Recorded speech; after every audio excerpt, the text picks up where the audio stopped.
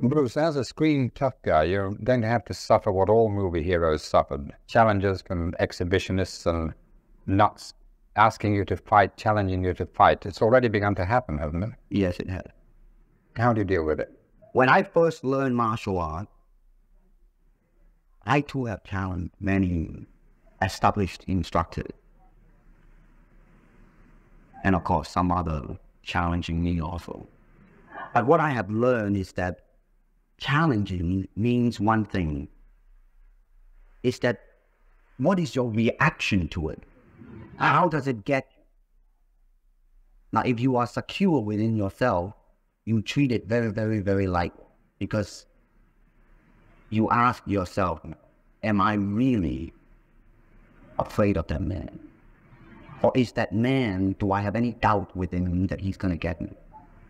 But if I do not have such doubt, and if I do not have such fear, I would certainly treat it very lightly, just as today the rain is going on strong, but tomorrow maybe the sun is going to come out again. I mean, it's like that type of a thing.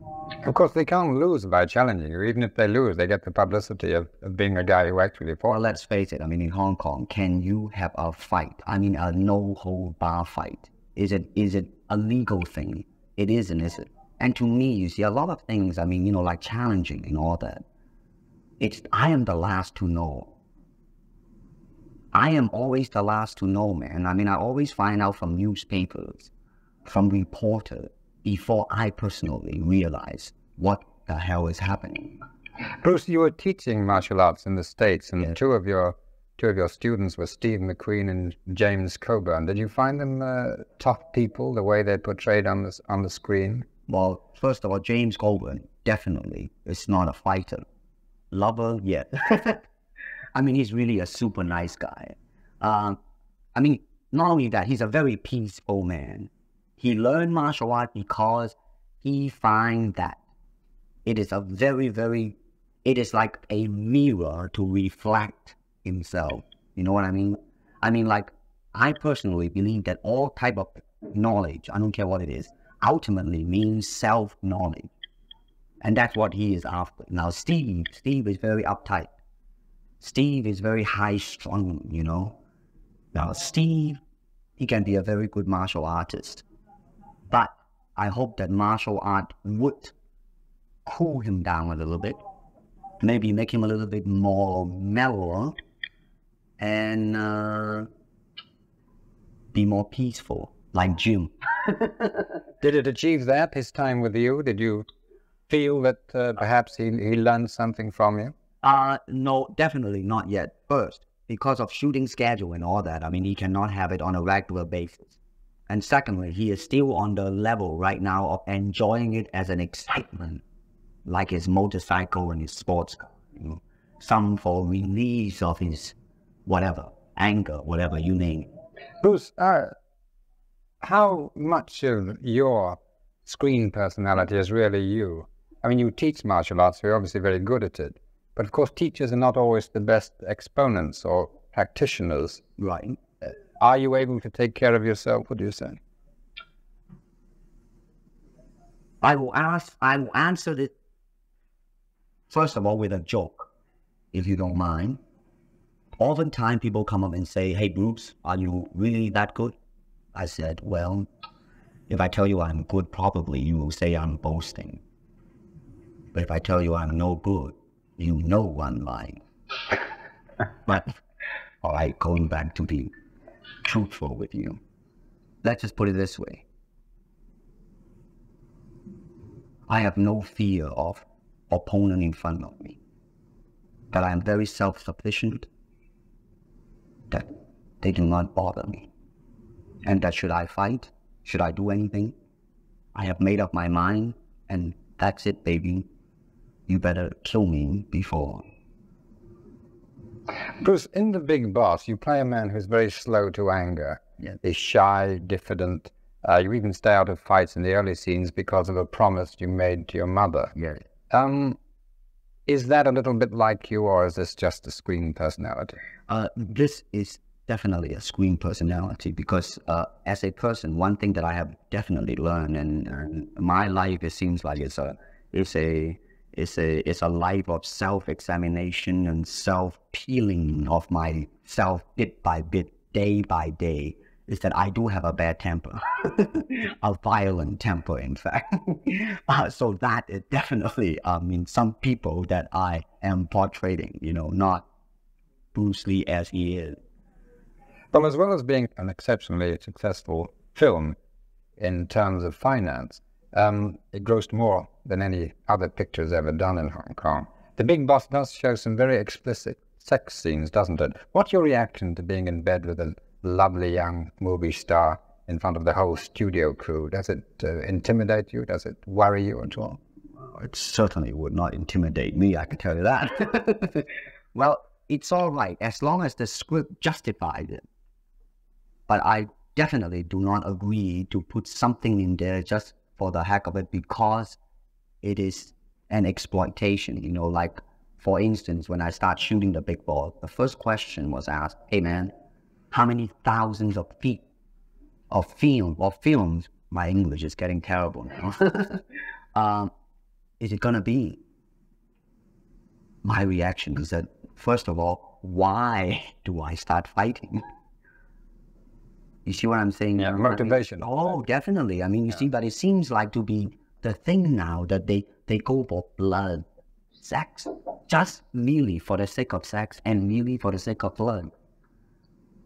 May I ask you a question that's been puzzling me since I saw the film? Yeah. At the stage where you decide you're going to get revenge, and yes, obviously leading up to the climax, right, you suddenly decide to go off and make love to a girlfriend in a bordello. Yeah. What's the motivation for that? Now, the way I look at that, that was a suggestion of the director. And I accept it in such a way, and that is him being a very simple man. When all of a sudden he made up his mind that he's gonna go and either die, either kill or be killed, right? So he walked past by. It's a kind of a sudden thing of human being that a thought just occurred. Well, doggone it, man, such is the basic need of a human being. I might as well enjoy it, man, before I kick the bucket, like that type of an attitude. You cannot say it's just an occurrence, I think you'd probably agree, Bruce, that the thing that's limited the appeal of Chinese films to Western audiences is that it's very unusual to find a Chinese actor who can act. And when I say that, I mean act in the Western style in a manner that would make non-Chinese pay money to see them. You seem to have crossed that barrier. How do you think you've achieved it? Do you think it has to do with your time in the United States? Oh, you studied there, didn't you? Yes, it definitely has, because when I first arrived there, I did the Green Hornet, television series back in '65. And as I look around, man, I saw a lot of human beings. And as I look at myself, I was the only robot there. Because I was not being myself, and I'm trying to accumulate external security, external technique, the way to move my arm, but never to ask and say what Bruce Lee would have done if, the word if, such a thing happened to me. When I look around, I always learn something, and that is to be always yourself. And to express yourself, to have faith in yourself. Do not go out and look for a successful personality and duplicate him. Now, that seems to me that is the prevalent thing happening in Hong Kong. Like, they always copy mannerism, but they never start from the very root of his being, and that is, how can I be me? You see, I never believed the word star. That's an illusion, man. That's something public calls you. You see? And when you become successful, when you become famous, it's very, very easy to be blinded by all these happening. Everybody come up to you with Mr. Lee. When you have long hair, they will say, hey man, like, that's in, man, baby, that's the in thing. But if you have no name, they will say, oh, look at that disgusting juvenile delinquent.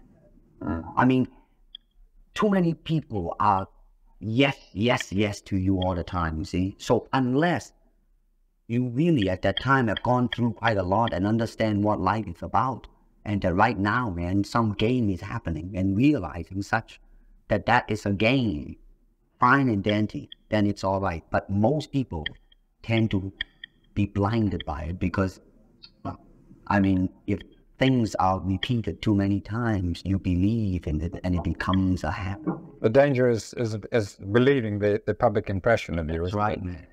Your father warned you about the bad things in show business. Yeah. Have you met them too?